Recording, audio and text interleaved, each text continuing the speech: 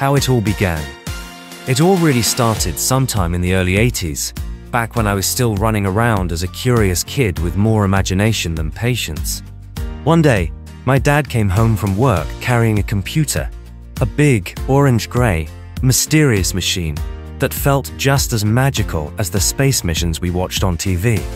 Around the same time, the legendary TV show Knight Rider was airing.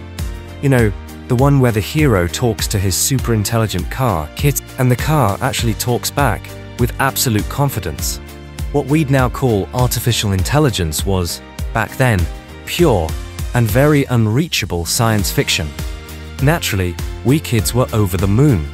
Could Dad's computer be a little like KITT? Could it think, understand us, maybe even talk to us? Of course, we started experimenting right away.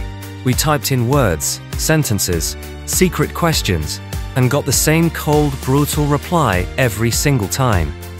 Seeing our long faces, Dad patiently explained that the computer couldn't talk like we did.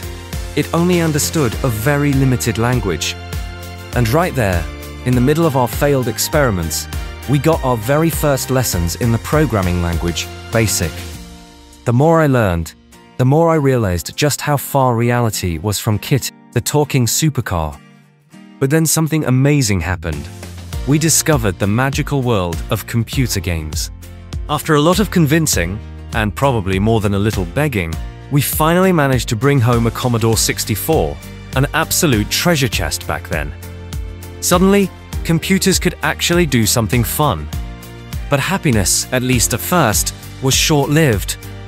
Trying to create our own games in BASIC turned out to be, well, let's just call it an exercise in patience. Even drawing the simplest graphics made the poor computer sound like it was gasping for air. It was like asking a turtle to run a marathon. And yet, the dream never died. Now, as an adult, living in a time where today's computers are more powerful than we ever dared imagine back then, I feel the moment has finally come.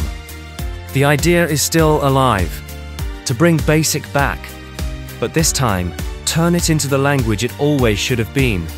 A language for creativity, play, and expression. A language for everyone.